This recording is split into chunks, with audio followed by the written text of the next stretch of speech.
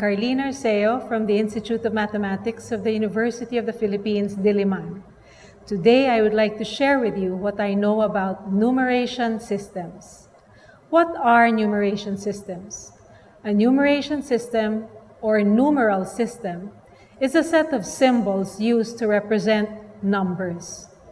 Implicit in that definition is a distinction made between numbers and numerals. Many of us think that numbers and numerals are one and the same. They are not. A number is a concept, an idea, an abstraction, whose purpose is to measure and quantify. A numeral is a symbol for a number. 5 is a number. As an idea, a concept, an abstraction, it can take on different meanings for different people.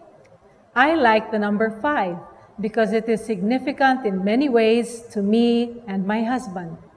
I like how its Hindu-Arabic numeral looks and how it is uniquely drawn, ending with a bold upward stroke. I like how its Roman numeral represents a V, just like a check mark. Do you have any guess why it's a V? The most natural way of counting is done using our fingers, right? And we have 5 fingers. Now try raising your hand to show these 5 fingers. Can you see the V? It is said that the V comes from tracing the top of the thumb to the base of the palm to the top of the little finger. Okay, so I like the number 5 for certain reasons. Imagine me teaching University of the Philippines students and declaring that I just love the number 5. You could probably hear sharp intakes of breath, or see eyes opening wider, jaws dropping, beads of sweat starting, because in UP, a grade of 5 means you failed the subject. They must be thinking, this teacher likes giving failing grades. How about the number 4?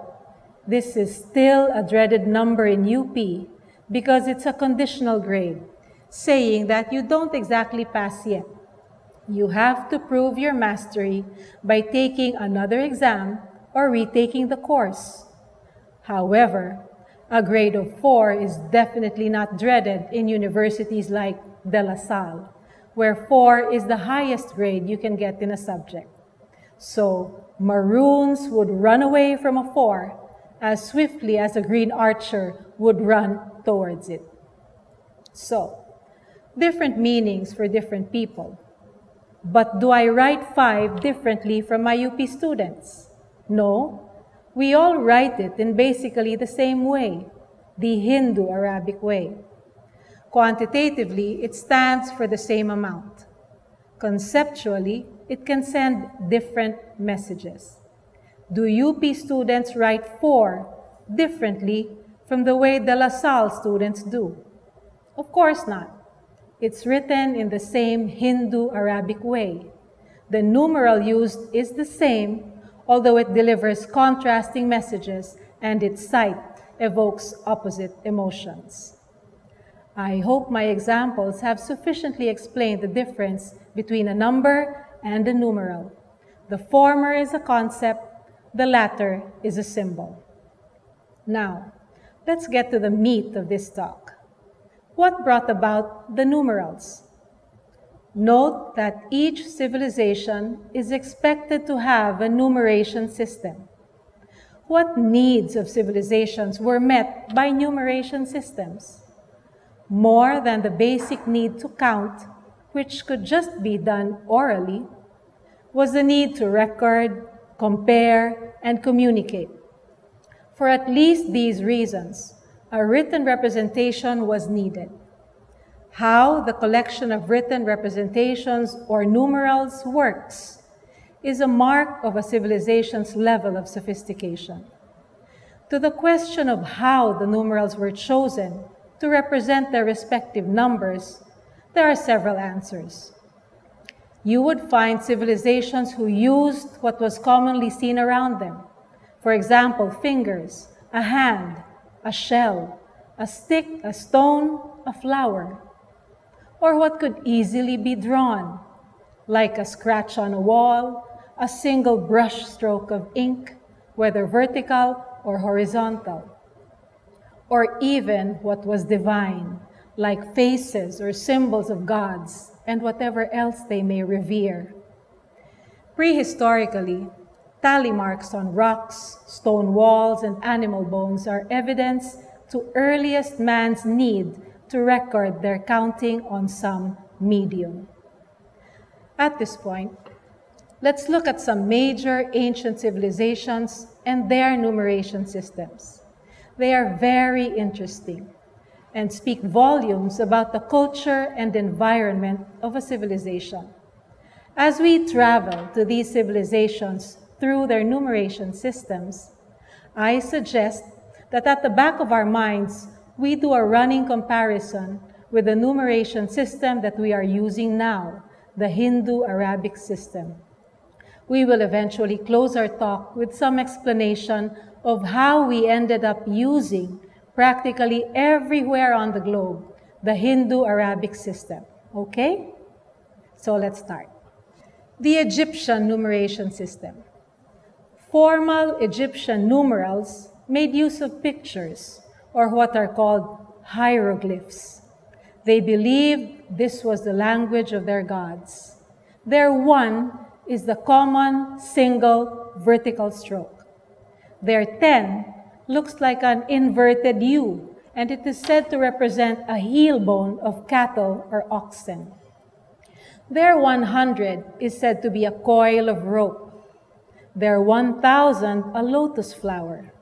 Their 10,000 a bent finger. What I find more interesting, though, is their 100,000, which is said to be a tadpole that looks like it's already transforming into a frog. To me, it illustrates growth. It declares that this is a major number, yet there is more. So this brings us to their 1 million. It is represented by a man who is kneeling with arms raised and opened wide. It is said that the man is supposed to be their god of eternity or infinity. Fittingly, this is their last and biggest numeral. How did the Egyptian system work?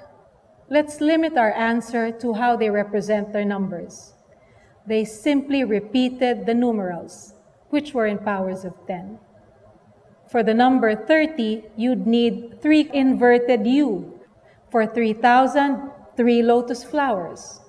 To write the year now, 2018, you'd need 2 lotus flowers, a heel bone, and 8 vertical strokes, in no particular order. This is called simple grouping. Numerals are written in repetition, and the final quantity is determined by counting the number of repetitions. The Babylonian number system. The Babylonians used so-called cuneiform writing.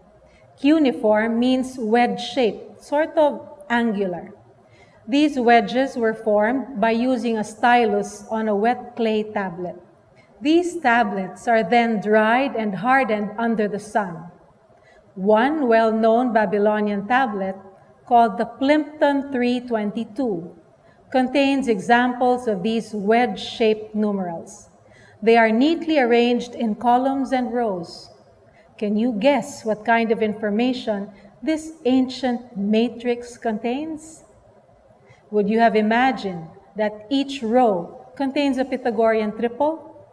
Well, that's what those rows are.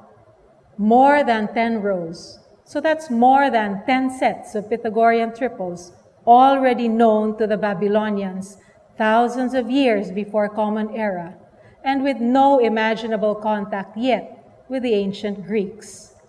It seems then that the Babylonians had their own trigonometry already.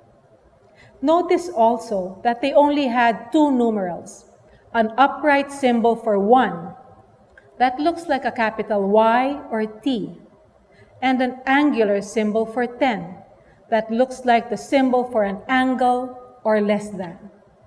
How did the Babylonian system work with just these 2? It was sort of simple, in that they repeated the numerals, but they had the beginnings of place value or a positional system, where, like the Hindus and Arabs, the tens are written to the left of the ones or units. This is done until the quantity 59, after which 60 reverts to the symbol for 1. This means that the Babylonian system is a sexagesimal or base 60 system.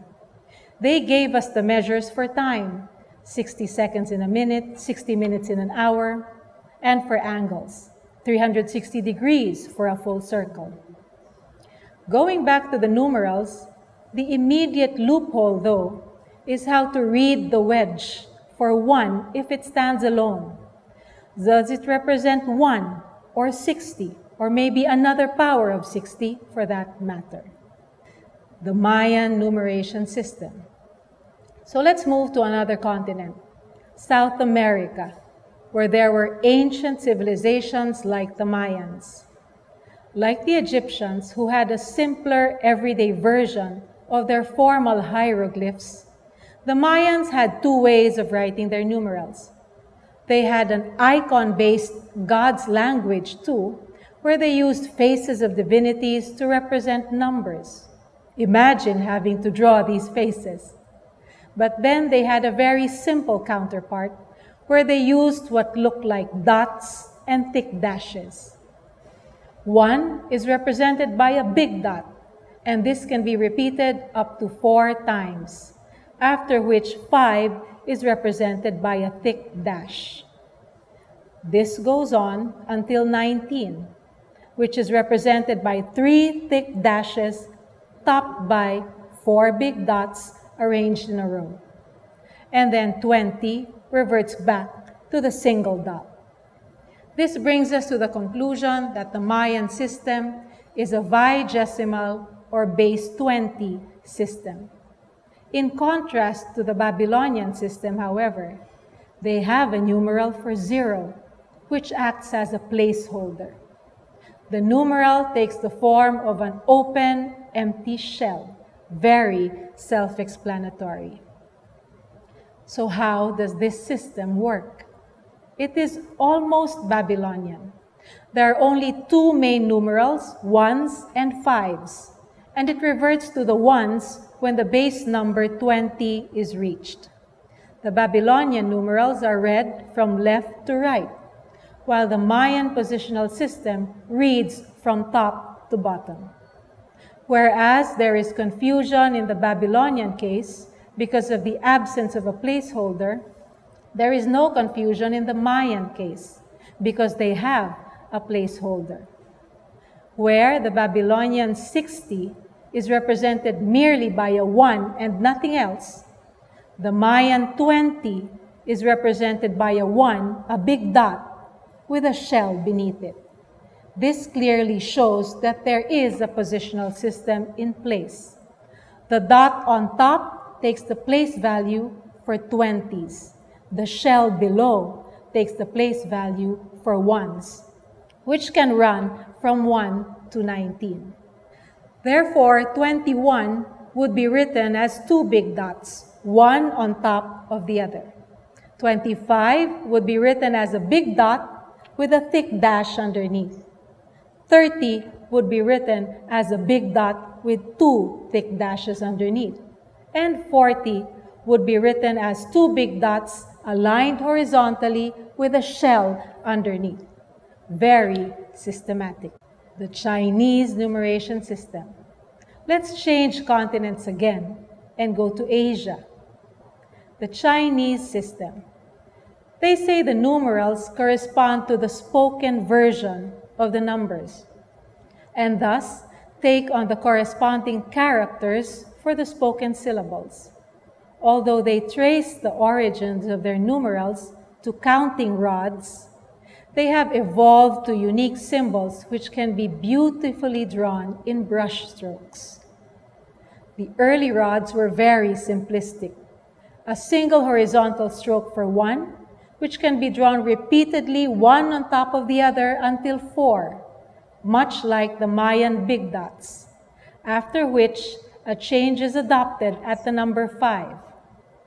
5 is written as a vertical stroke, and additional ones would be written horizontally underneath it until 9. Thus, they had a base 10 system, but similarly had no clear place valuation. You can imagine how unwieldy this system can get as the numbers become bigger and bigger.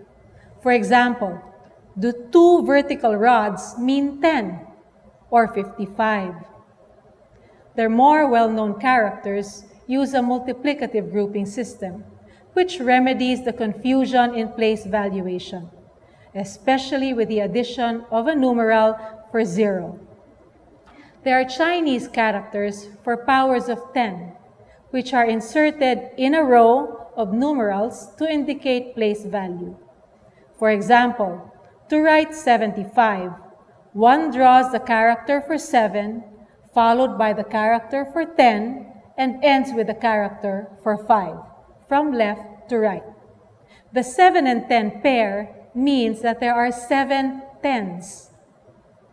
The year 2018 is written using the characters for, from left to right, 2 then 1,000, 0 then 100, 1 then 10, and then 8. The units digit does not have to be multiplied or appended by the character or numeral for 1. This system is also used in Japan and Korea. The Greek numeration system. Now let's move to Europe. We must discuss the Greek system, for they gave us the prefixes centi, deci, deca, kilo, and so on. The Ionic or Alexandrian numerals were based on the Greek alphabet. The unit numerals 1 to 9 took on the first 9 Greek letters, alpha to theta. The tens numerals, 10, 20, 30, up to 90, took on the next 9 Greek letters, starting with iota. The hundreds numerals, 100, 200, 300, up to 900, took on the next 9 letters, starting with rho, and so on. Then they had the myriad, M, for 10,000, after which they used a variety of symbols and some form of exponentiation for bigger numbers. What is the difficulty with this system? Although it is indeed decimal and easily depicts small and big numbers, it requires users to memorize more than 36 characters. Logical thinkers that they were, there was another Greek system involving the Attic numerals. They were not so alphabetical as they were acrophonic.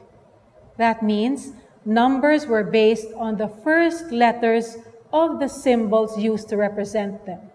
10 got delta, 100 got hecaton, 1,000 got kilioi.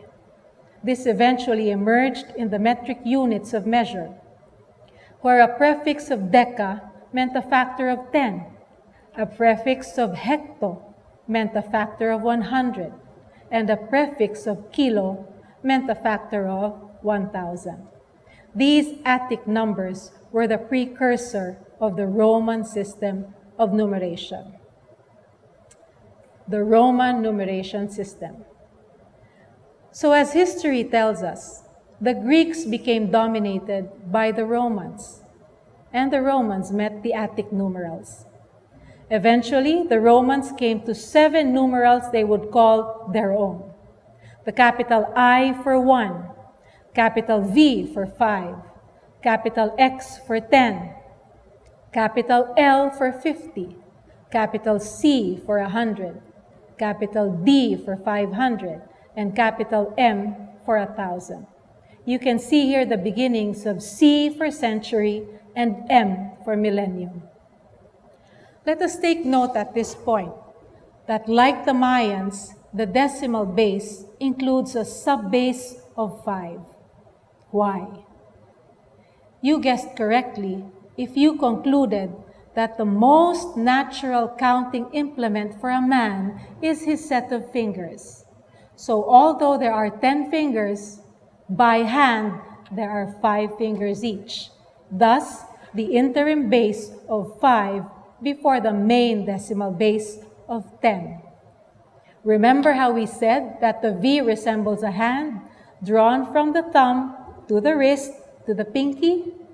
If you join 2 such V's at their vertex, whether this way or that way, what do you get? An X, which is appropriately representative of 10, because 2 V's or 2 5's make 10. May I insert a question? If we had 8 fingers, what do you think would be the base of most numeration systems? What if we had 13 fingers? Just something to think about. All right, back to the Roman numerals. How do these 7 numerals work? They follow some place valuation, in that they are written from left to right, beginning with the biggest value, moving down to the units. They also had a unique way of writing 4 and 9 and 40 and 90 and so on, involving some subtraction of numerals. Without going into any computational details, imagine doing addition, subtraction, multiplication, and division using Roman numerals. I can imagine the expressions on your faces, coupled with vigorous head shaking. Why would you refuse? What makes it difficult? What makes it super complicated? I know that you are basing your reactions on the way we perform operations now and how relatively easy the Hindu-Arabic decimal system allows us to do so. Here's the catch. No matter how advanced the Roman civilization may have been, there was a big, even huge gap in their numeration system. They had no 0. So the story goes that the Roman numeration system was taken over by the Hindu-Arabic system in around the 1st millennium. And the Roman numerals, after thousands of years, were relegated to ceremonial, formal, aesthetic symbol use. They were not used anymore for computation. The Hindu-Arabic numeration system. And so we come to our finale. The winner in terms of being chosen as the universal numeration system across almost every nation on the globe. It has 10 numerals. It has a 0. It is a decimal system. And it writes straightforwardly from left to right in descending powers of 10. Most of all, it allows us to fluidly perform calculations because of 0. How did the 0 come to be in our system? The Indians had it, through their mysticism that embraced both nothingness and infinity. The nomadic Arabs, in their forays east, came across the Indian numerals and calculations, called modus indus, or the Indian way. The Arabs adopted them, taking this new knowledge with them in their journeys through deserts from one oasis to another. Then, the Arabs did trade with North Africans, who then did trade with Southern Europeans. This is the short version of how 0 could have traveled from the Indian subcontinent to Europe, particularly Italy. It is the Italian mathematician Leonardo Pisano, Leonardo of Pisa, better known as Fibonacci, who is credited for introducing to the West the Hindu-Arabic numerals and calculations, paving the way for the displacement of the Roman numerals. He did this through his 13th century book entitled Liber Abaci, or the Book of Calculations. Leonardo was the son of an Italian official, and he was able to spend time from childhood to traveling on business in North Africa. He brought what he learned during these travels back to Pisa via the Liber Abaci. Needless to say, it was met with much resistance.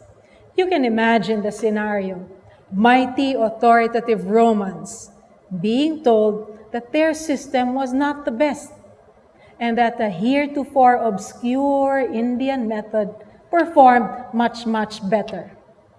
But as many stories go, the underdog won. Acceptance of zero spread little by little across Europe. It took a long time, but the underdog won. A few centuries later, zero emerged in other European countries through other mathematical landmarks.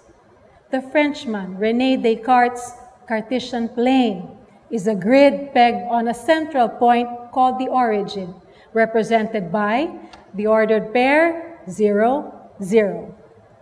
Close to those years, calculus was developed by the Englishman Isaac Newton and the German Gottfried Leibniz, pegging it on the concept of a limit where an already small value is taken closer and closer to zero. And as Europe discovered the world, it spread zero and the Hindu-Arabic system along with it. We have come to the end of our talk. Instead of proverbially starting from zero, our story ends with zero, and happily so. Now, I hope the number zero doesn't evoke negative thoughts. I can tell you now that zero is my other favorite number, aside from 5. Its story, the one I just told you, tells you why.